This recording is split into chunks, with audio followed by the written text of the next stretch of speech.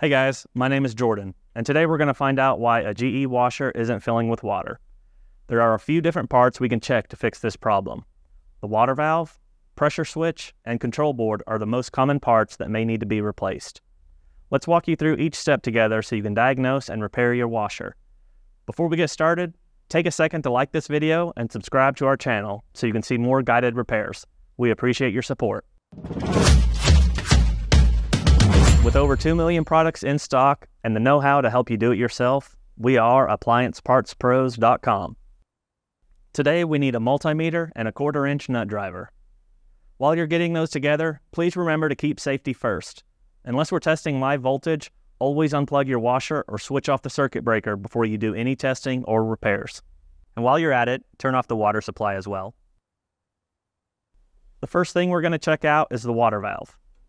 To gain access to it, we need to use a nut driver to remove the 4 1/4-inch screws on the back of the panel, which are here at the top. Then we need to roll the top panel forward to disengage it from the tabs. Since we'll be checking live voltage during this test, you'll need to plug your washer back in and turn it on. Be very careful here to protect yourself from electric shock, which could potentially cause serious injuries. Please don't ever test live voltage if you're uncomfortable using a multimeter. To see if the water valve is good, we need to check for proper voltage. First, you need to set your multimeter to test for AC voltage. It'll have a symbol that looks like a V with a squiggly line. Then you'll check the wires going to the cold water solenoid and then the wires going to the hot water solenoid. You'll need to set the temperature to the appropriate setting depending on which solenoid you test. You should get a reading of 120 volts during each test. By the way, this model has an automatic temperature control, which can cycle the cold and hot valves on and off depending on what temperature you need. So if your washer is the same, keep in mind that just because it's not getting voltage at the moment doesn't mean it's bad. It could just be cycling it off. If you get good voltage during either test, you'll need to replace the water valve. If there's no voltage, you need to test the board and wiring. Next up is the pressure switch test. For this test, make sure the washer is turned off and unplugged. Since we've already removed the panel, we can see the pressure switch right here. We're going to be testing for continuity here, so you need to set your multimeter to that setting. It's going to look like a sideways Wi-Fi symbol. After you've done that, set the unit to fill. Then put 1 meter probe on each wire terminal. With no water or water below the selected load size, you should get a continuity reading and your meter should make a beeping sound. With a tub full of water or fill to a setting for the load size you selected, you should get an open reading, which is no continuity, and your meter shouldn't make any sounds. If you didn't get continuity, that means your switch is bad and needs to be replaced. As you can see, there is not continuity, so the switch needs to be replaced. We'll show you how at the end of this video. If you got continuity, then your pressure switch is good and you can move on to test the control board. You'll see the board on the left side of the panel. Since we'll be checking live voltage during this test, you'll need to plug your washer back in and turn it on. Just a reminder to be extra careful here to protect yourself from electric shock.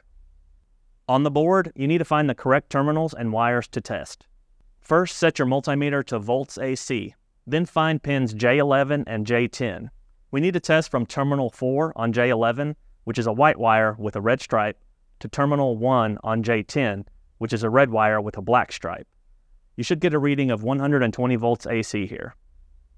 If there's no power, that means you have a wiring issue or incoming power issue and need to check the receptacle. If you get power at this point, we need to see if the board is sending power to the water valve. While the washer is in fill mode, select cold temperature and test from terminal 2 on J11, which is a tan wire, to terminal 1 on J10, which is a red wire with a black stripe. You should get a reading of 120 volts AC.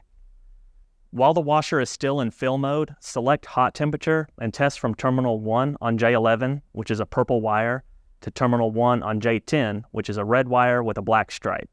You should get a reading of 120 volts AC here. If there's no power coming out, then you have a bad board. If you have power here and you have power at the valve, then you have a bad valve. If you have power at the board and no power at the water valve, then you have bad wiring. Since we determined that the pressure switch is bad, here's how to replace it. To remove the old pressure switch, remove the water level switch knob by gently pulling it outward. Then disconnect the 2 wires and make note of which wire went to each terminal, and the pressure hose. Then press the plastic locking tab, rotate the switch counterclockwise and pull the old switch out of the control panel. Install the new switch by lining it up with the hole and rotating it clockwise until it snaps back behind the locking tab. Then reattach the wires and the pressure hose. Make sure to put the wires back on the same terminals you noted earlier. Now we can put the knob back on. It's keyed, so it can only go on one way. Next, we need to line up the lower tabs on the panel and roll it back. When you press the panel, it should pop back into place. Then, reinstall the screws.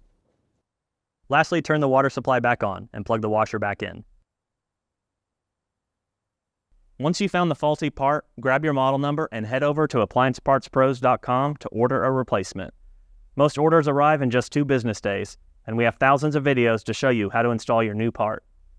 You can also share your repair experience with us by leaving a comment below.